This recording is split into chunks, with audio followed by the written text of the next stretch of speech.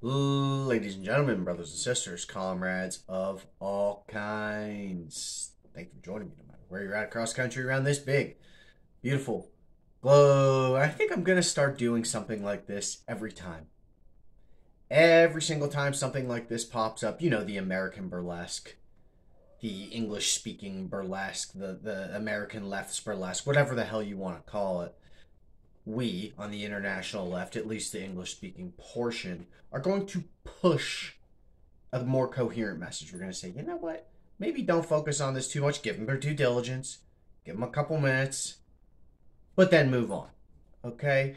Because we have spent, think of how many man hours we have spent on stuff like this. As opposed to what our primary goals should be. Organizing international student unions, tenant unions, and independent labor unions. Why do we say independent labor unions? Trotskyists say rank and file committee. Some other socialists and people say rank and file council, worker syndicates. It's just to differentiate between the bureaucratized messes that are attached to the Labor parties and the Democratic Party and the Liberal Democratic parties in actual rank and file unions that serve workers. And why do we do this? Is this just for fun?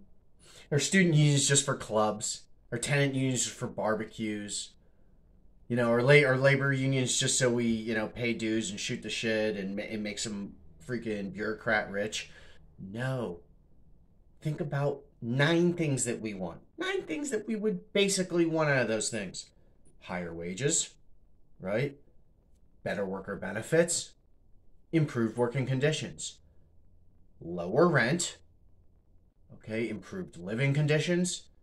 And better renter benefits. Better student benefits.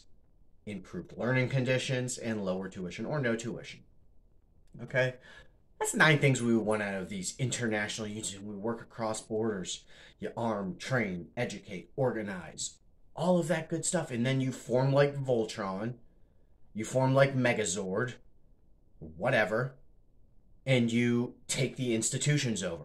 That's what you do. That's what we're talking about here. But we get hung up on stuff like this all the time. Now, I'm going to just read her response here. Now, and to be clear, I've always gotten a little bit of a vibe from this individual. Haven't paid too much attention from him since. I know they're associated with some pretty decent folks, though. The Humanist Report with Mike Figueredo, David Dole with the Rational National, Matt Binder, and some of these other folks. Some decent folks, okay? So give people their due. Just going to read to you this real quick. This should only take us a few minutes. But we have to do this every time because we have to insert ourselves into these conversations, apparently. Freaking, shake the keys, shake the leash, whatever you got to do with the English-speaking left. And by the way, I say this every time. Every country has a national progressive movement and a pseudo-left movement. They both have reactionary tendencies, but it is the most ripe for the international left to take from. Okay? Not liberals, moderates, and conservatives, and right-wingers, and all these other clowns. No. Particularly the national progressive movement, and then some folks in the pseudo that have fallen into the pseudo-left. So I'm going to read this to you, and we're going to get out of here in like 2 more minutes. Illuminaughtii says, "Hey everyone, I am fully aware of the recent false allegations that have surfaced. I want to take a moment to publicly state that I am taking these allegations seriously and am committed to rectifying this situation promptly and appropriately. I understand the concerns and potential impact that these false allegations have caused. My team and I are actively working behind the scenes to gather all relevant facts. I am committed to transparency and accountability throughout this process. Rest assured that I am taking decisive action to address this situation. I will provide updates and communicate any necessary actions as soon as possible.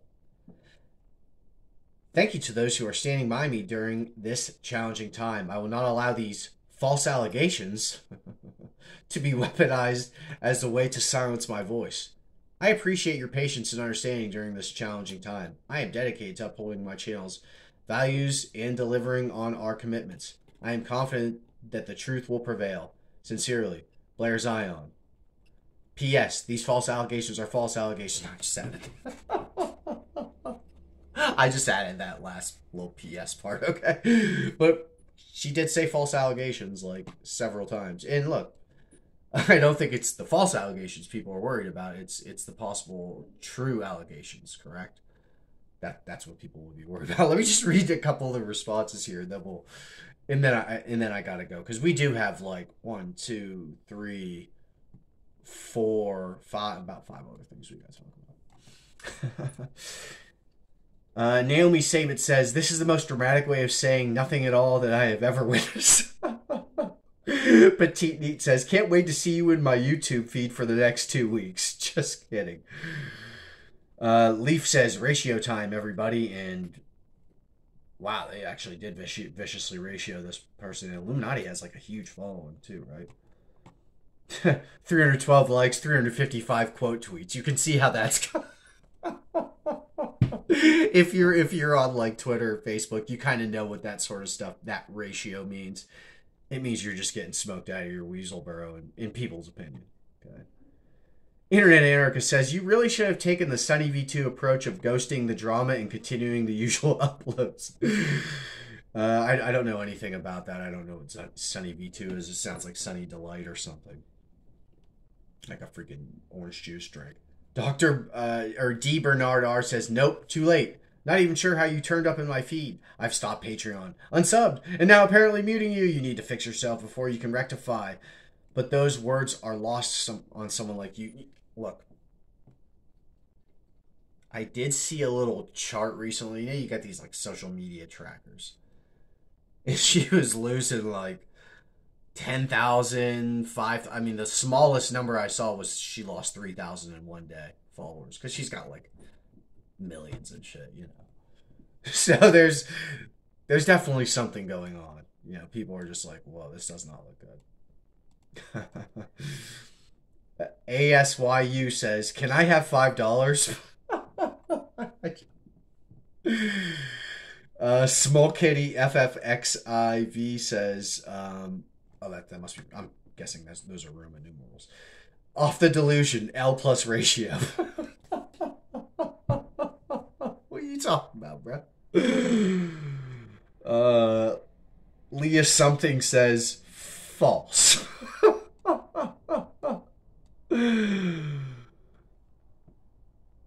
There's a meme here that says, "They're beating your ass in the QTs. Push start."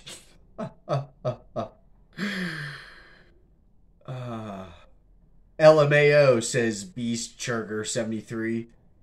I can't even read this name. "Can somebody tell me what she's on about?" Spirit says, "Blair personally trapped me to her basement and had a pegging machine go at me for 3 months straight." Slobodan Bralosevic says, "Cooked." Bubba Ascension says, "This sounds so PR. I'm sure at least 10 people working in PR wrote these statements. This doesn't sound human. It sounds so corporate." Chatbot. "What allegations? You've been accused of many things, most of which appear to be true." Look, I can't take this, man. This is what happens though. People will be at this for weeks. It's funny, it you know, like it is. There is some humor to it. It's peculiar, to say the least. These circular firing squads, but you ain't gonna get much done out of this. Now, look, I'm gonna leave it at that. We're gonna talk about everything else we gotta talk about.